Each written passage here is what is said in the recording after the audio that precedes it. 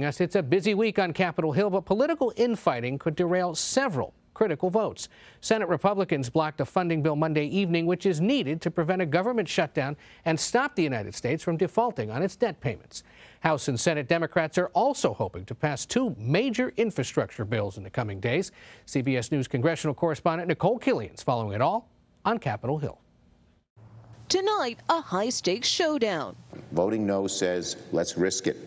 Over a potential shutdown. We will not provide Republican votes for raising the debt limit.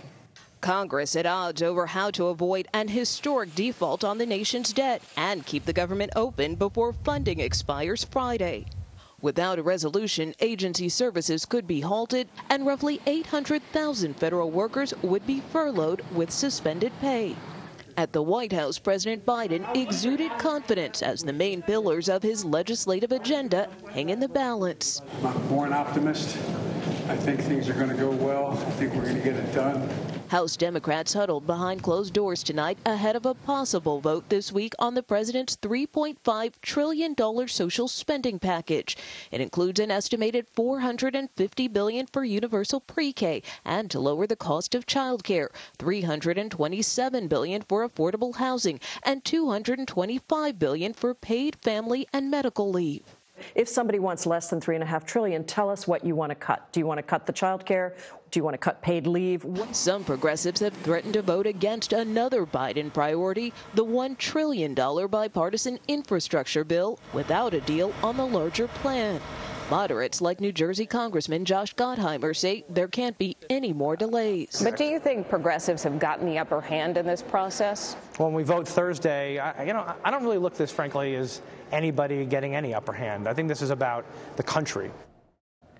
Nikole Killion joins me now from Capitol Hill with more. Nikole, it is going to be a humdinger of a week. You're going to be awfully busy up there. Let's walk through a few of the many things that they face up there this week. Let's start with the most immediate one. Senate Republicans tonight blocking the government funding bill that was supposed to try to keep the lights on beyond the spending deadline Thursday night into Friday morning. So it failed as expected. What happens next? So what happens next is now lawmakers only have a few more days to try to figure out a remedy. At this point, what seems the most likely option is that lawmakers will put forth what is called a clean continuing resolution. What they rejected tonight was that continuing resolution, which would fund the government for a few more months, but it also included language in there to suspend the debt limit. That's primarily what Republicans were opposed to. They say they're not opposed to keeping the government open. In fact, lawmakers on both sides say they don't want to shut down the government. So perhaps by removing that debt limit language, that could then pave the way for a vote that would have bipartisan support.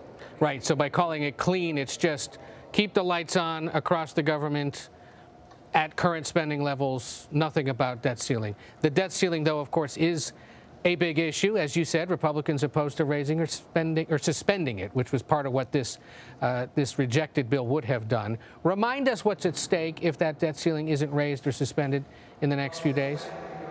Well, according to economists, according to Treasury Secretary Janet Yellen, everything is at stake. And if the debt limit is not suspended, that could have a catastrophic impact on the U.S. economy. In their view, some analysts have said some 6 million jobs could be lost. The unemployment rate could go up to 9%, among other things. And so at this point, the best estimate we have for when the government could reach that debt limit when it doesn't have really any more money left to pay its bills could hit sometime around mid-October to early November. So obviously it's in the interest of lawmakers to try to approve a suspension if they can before we get to that do or die point, because the closer we get, certainly we'll probably see more impacts with respect to the market.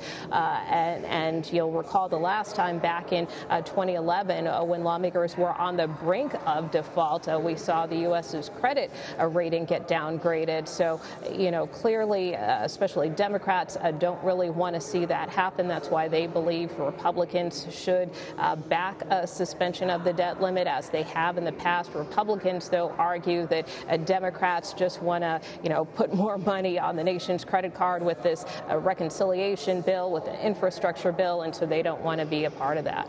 Right. So that's short-term spending bill and raising the debt limit. Those are sort of the housekeeping budget items that Congress does every year, or should be able to figure out how to do every year.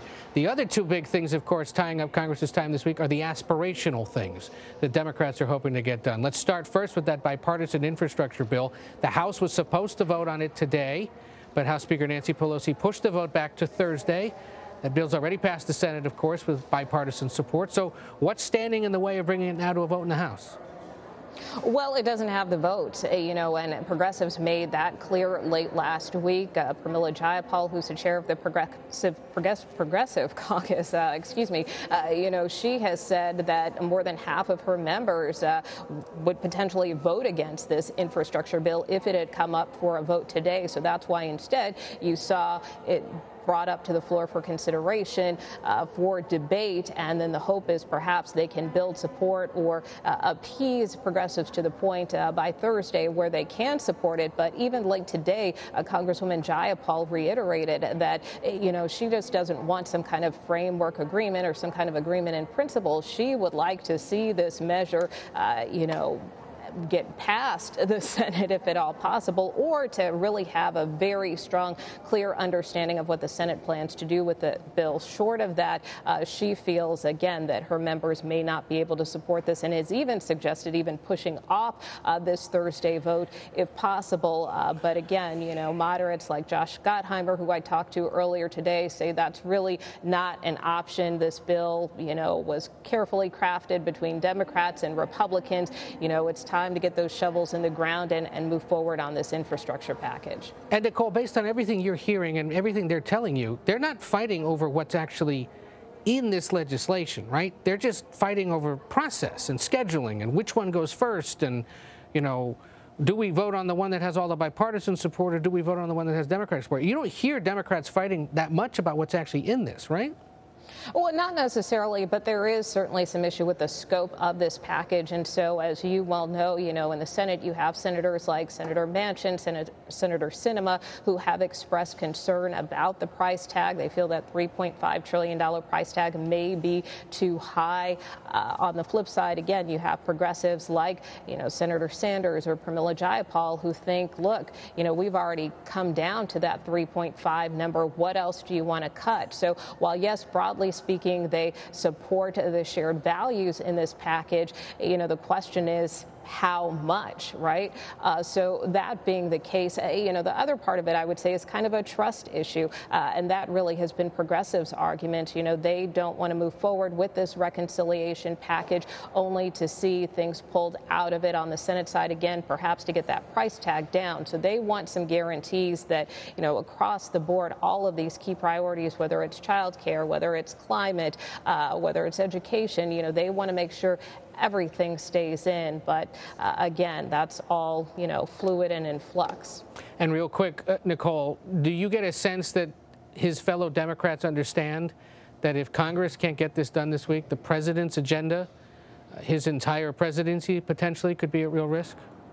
Well, I think certainly that's why you're seeing Democratic leaders really try to be forceful to their members about, trying to stay on the same page and to unite around this, because at the end of the day, they do, for the most part, agree on all of the shared values and proposals that come with both of these pieces of legislation. In fact, just this evening, Speaker Pelosi and Leader Schumer held a call with President Biden. Two sources familiar tell us with respect to that call. And of course, as you very well know, Ed, the White House and the president continue to engage lawmakers on this front because they want to ensure that this gets over the finish line. So, what they often say is, obviously this sausage making process could be messy, and that's basically what we're witnessing right now. But across the board, whether it's leadership or lawmakers, they insist that at the end of the day, they do expect to be on the same page with this. Well, we will see. It's going to be a busy week ahead. We appreciate you kicking it off with us. Nikole Killion,